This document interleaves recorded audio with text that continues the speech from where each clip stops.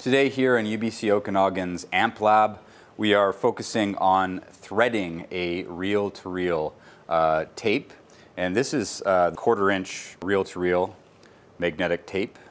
The very first thing we do is check to make sure all the tape is in good condition, which means there's no sticky shed, it's been stored properly, and this one appears to be just fine. I believe it's from Warren Tallman's collection.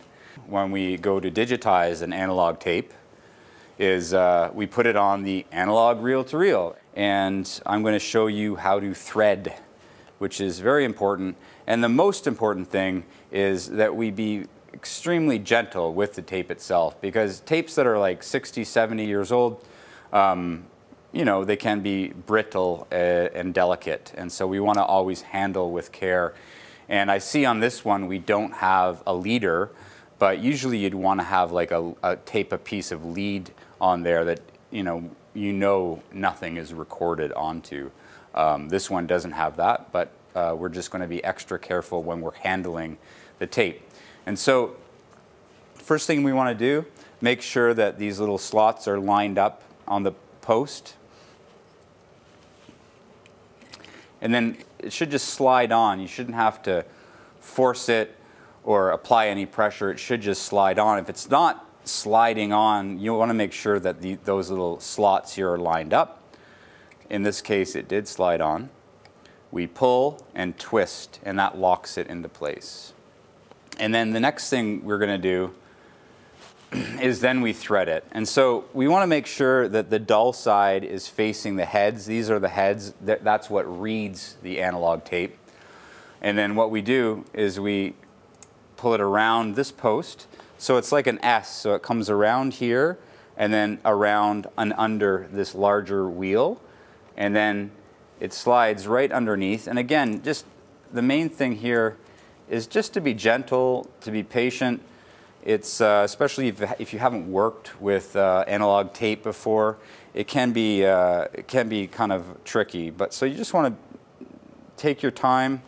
You thread it through like that, and then it comes over top of this big wheel and in between these two posts here, and then comes underneath this one. And as it pulls that one up, you could see the light comes on. So that kind of triggers the machine to turn on.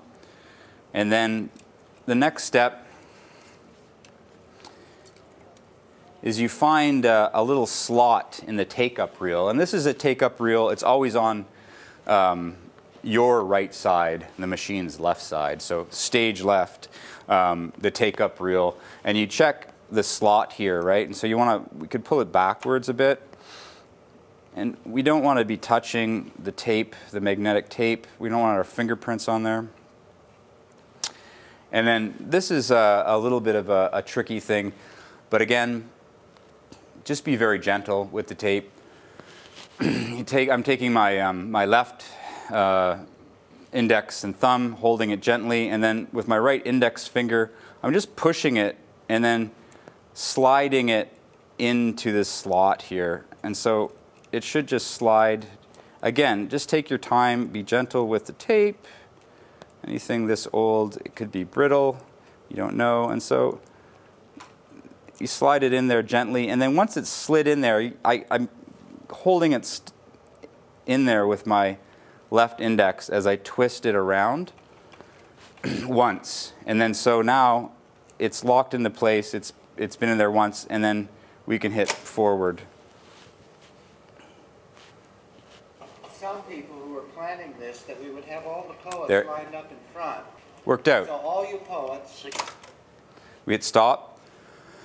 And then, so let's imagine that all the tape has gone through here, we've digitized it, and then you have all the tape now, it's on the take-up reel. It's important to remember to rewind the tape, which, in the digital world, we don't think about rewinding or fast-forwarding, really. Because everything is digital, it's discretely from one place to the next. In this case, we're analog, and that includes rewinding things. So we just hit rewind.